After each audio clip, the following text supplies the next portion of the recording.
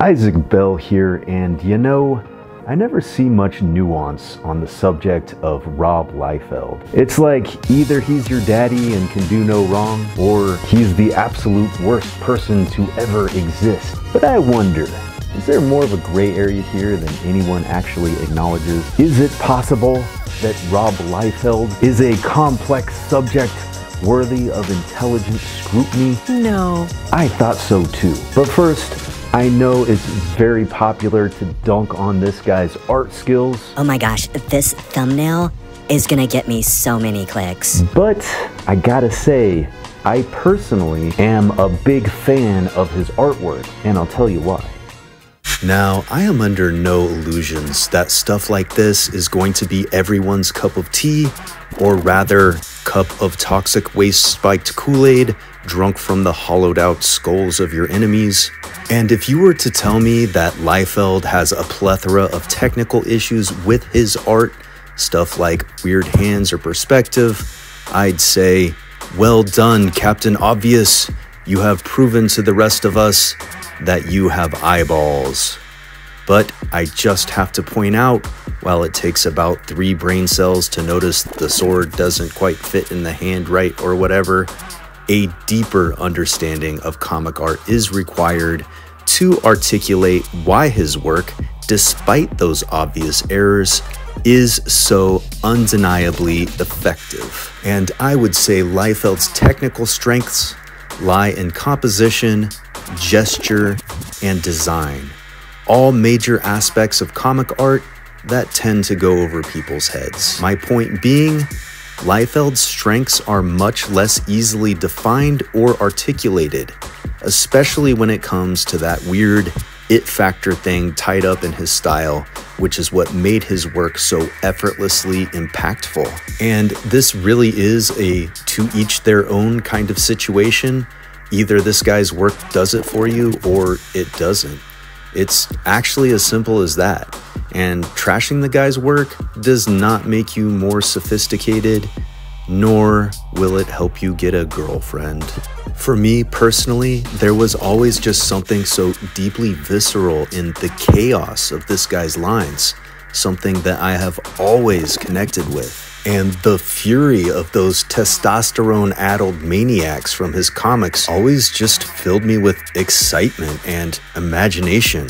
So, you know, let me have my fun. He's a controversial figure, and in many ways, the subject of Rob Liefeld has perhaps unfortunately been defined by the weird bandwagons that seem to form around the guy.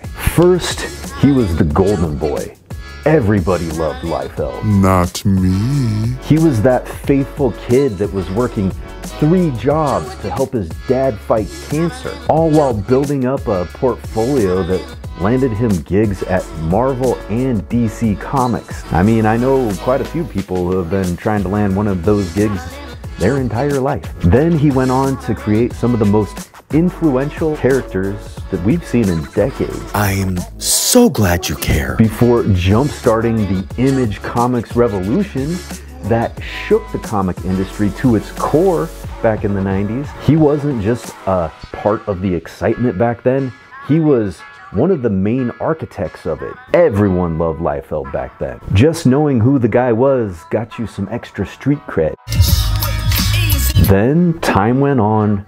There was a big crash in the comic market. Those Image Comics founders, they did lose a good deal of their shine. And that's when Liefeld became a target of the entire internet. Womp womp. And mobs of emotionally challenged incels. Oh, you know I got the fire anti-Liefeld content. Started numerous blogs dedicated to slandering the man in every way possible. Whoa, can you believe this? He made the muscles way too big. It's almost as if he's exaggerating the human form to symbolically portray power or something. They were really upset with the way he drew stuff. Your art offends me, sir. Now you must suffer. Writing those aforementioned internet blogs, shitting all over Rob Liefeld.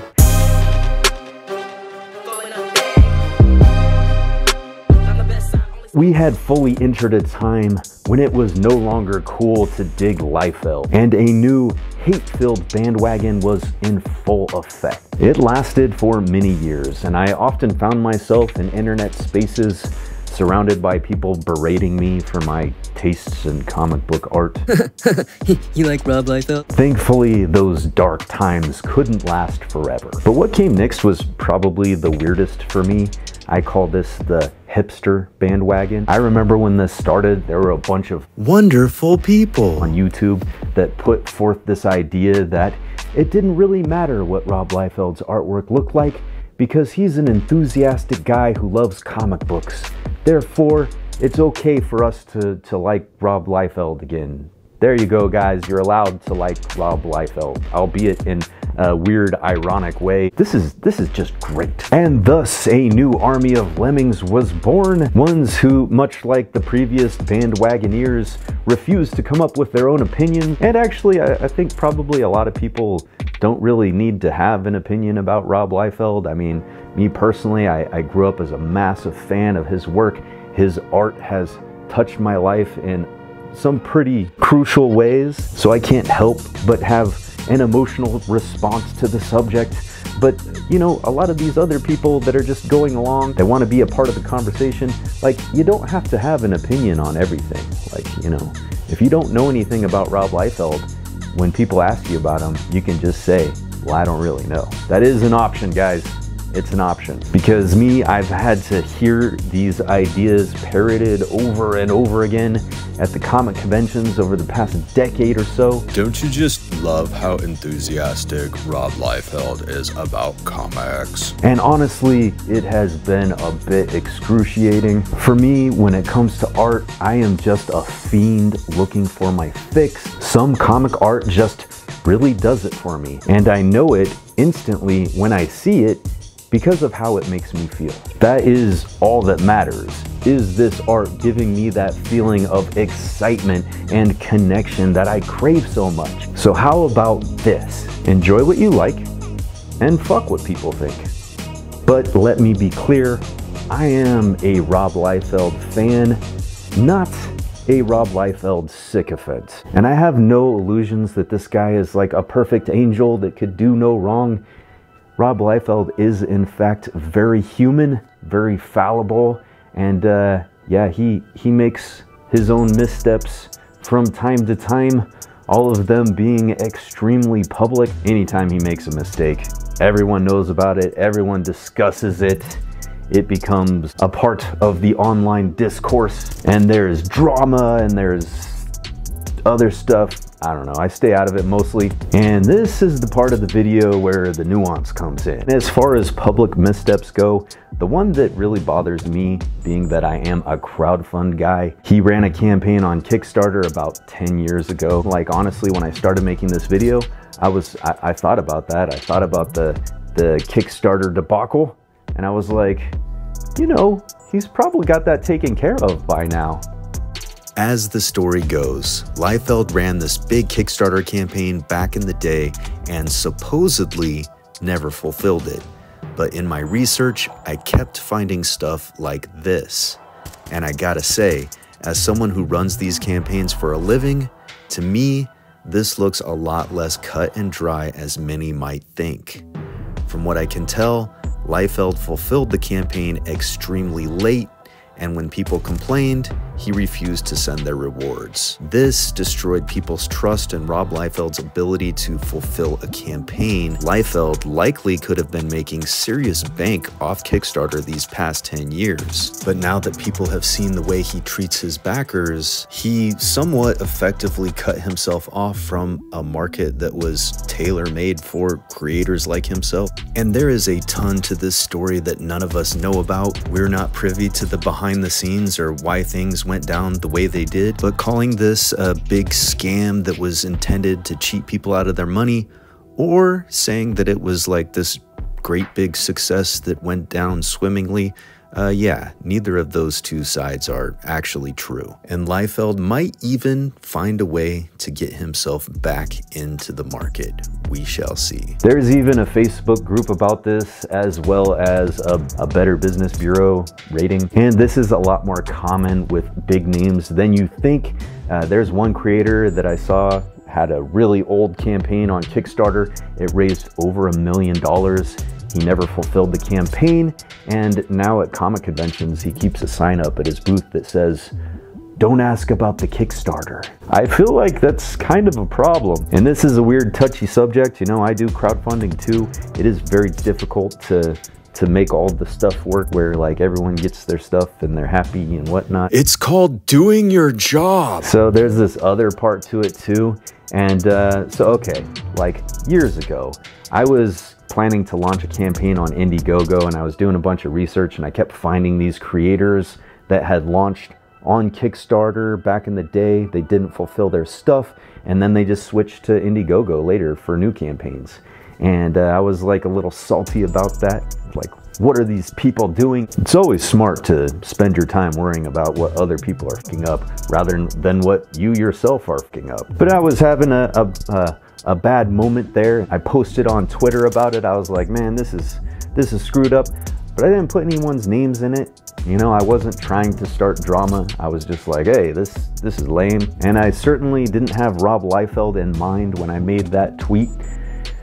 But as it turns out, Rob Liefeld is one of the people who did that very thing. And when I made this tweet, a bunch of other people started tagging Rob Liefeld into it. And I was like, this is definitely gonna get me blocked. And it did. So it is kind of a weird thing now. You know, I sit before you as a man who is blocked by one of his all-time favorite comic book artists. That is strange to come to terms with. But I actually didn't take it that personally. Okay, I gotta call myself out here a little bit because, you know, I don't take it personally now, but at the time, I was extremely butthurt. Blocking people for minor infractions or no reason at all is just kind of what Liefeld does.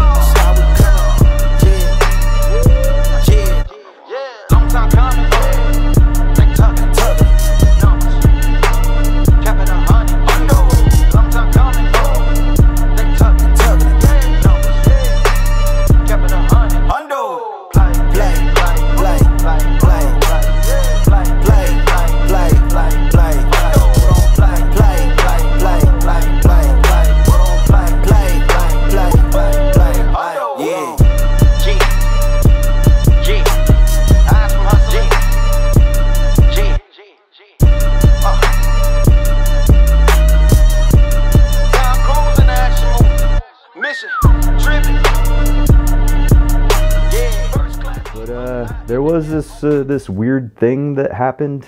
Rob Liefeld. Well, he added me one day on Facebook, and I shot him a message. I was like, oh, that's cool, saying thank you for adding me. That's awesome. And he said that he liked my artwork. I mean, it was just so brief. It wasn't even like any real interaction, honestly, to me. It was like us acknowledging each other, saying hello, I like your art, I like your art too. And then like one day he blocked me, and I have no idea. I was just very, very confused because the only interaction we had was positive. Blocking me out of nowhere, that was odd. So if I make a pro Rob Liefeld video, what do you think of that? I honestly, I don't really care. Like, you like his artwork, that's cool. He has his own thing going on. I don't know why I got blocked. I didn't do anything. Man, you're dropping all the F-bombs in my video. I have to bleep all of them out, you know? Beep, beep, beep, beep, beep, beep. Get over it. Well, thank you for appearing in this video. I know that our viewers love it. That's cool. Hello. I hope I didn't offend anyone. Actually, this channel is specifically to offend people. Maybe you could try to be a little more offensive. Oh yeah. Support my art book, bros. I'm working on it right now. Oh, okay. You got an art book in the works? Mm-hmm. Oh, cool. Is that the Alexa Low art book? Mm-hmm. Oh man, I'm excited for that. And I promise I won't block anyone randomly just for no reason. So you guys can all enjoy my artwork. So I will say, like, the subject of Rob Liefeld has become pretty weird for me. Part of me still just like really adores this guy and just loves his work. And then part of me is like, not as enamored with him. But I have become big on separating the art from the artist. And the reality is, Rob Liefeld's work will always be so deeply important to me. It will always have provided that influence that really pushed me. No one can take that away from me. Not even Rob Liefeld himself. Thank you all so much for joining me in this video. I hope you enjoyed it. And I'll be back real soon in the next one. Peace.